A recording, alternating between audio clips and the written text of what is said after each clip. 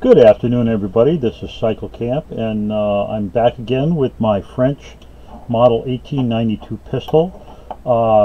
In the previous video, we took the gun apart, cleaned it out, and it looked like it was in pretty good shape. So now what we're going to do is we're going to take it out to the range. Before we go out there, I just wanted everybody to get a closer look at it. So this is basically what the pistol looks like. It's a very interesting weapon, quite advanced for its time. Really deep piece of gear. Again, loading gate back, shove out to the side to load it. Not a big deal. This particular pistol uses an 8mm Lebel projectile. Here is an example of the projectile. It looks very similar, to be honest with you. It looks very similar to a 30 carbine, a shortened version of the 30 carbine. Fairly straight walled, just a mild taper.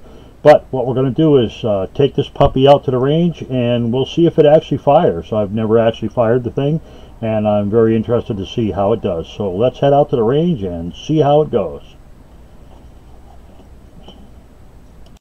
Hi there, this is Cycle Camp out at the Windsor Marksman Range in Windsor, Connecticut. We just got finished with a 22 bullseye match, and I thought I'd take a minute and shoot the French pistol that I was able to acquire and clean up a couple of months ago. So for those of you that don't remember, this is the pistol.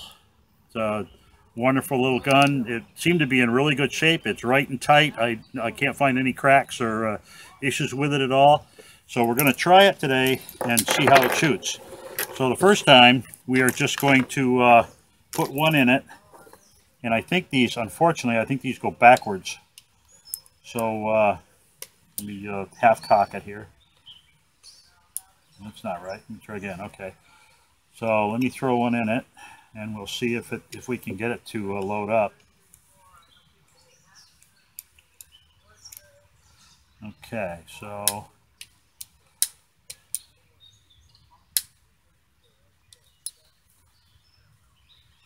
we'll close the loading gate. All right, so I'm going to take one. I'm going to take one just, you know, not with my face right in back of it, just to see what it does. So hold on a second. Oh, okay. So that seemed to work. So what we'll do now is, if I can remember how to do this. There we go. So we'll put a couple in it, and I'm going to take 5 at a target, and or 6 at a target, and we shall see what we get. Okay. And then I'll show you later on. I'll show you what the target looks like. Okay, so let's take a few and see what happens.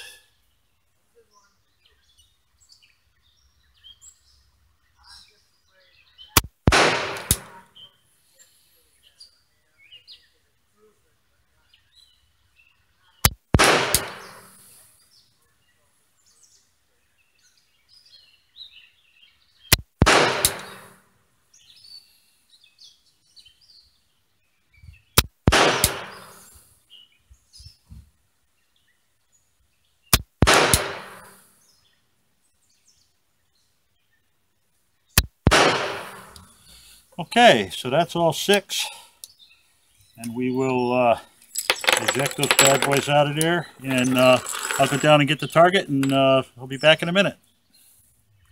Okay, so we're walking out to the target to see how we did. Now keep in mind, this is a really old gun. We took 6 shots, and here are our 6 shots. So we have 1 X, 2, 3, 4, 5, 6. You notice 3 of them, these 3 keyholed, so the bullet is not stabilized. But I'm really quite impressed with that, just offhand, and no, not using a rest or anything, so very nice. Hi there, we're back from the range, and I just wanted to point something out that was pointed out to me after I made the video earlier. We had this target, and the target had 3 holes in it that I believed were keyholes, but it turns out they are not keyholing. It's not evidence of keyholing. It was just humid at the range, and the marks on the paper are actually, if you look at the burn marks are perfectly circular once you bring the torn parts back in from underneath. So it really looks like we did not have a problem with keyholing in the gun, which is great, which means it's stabilizing the bullets properly.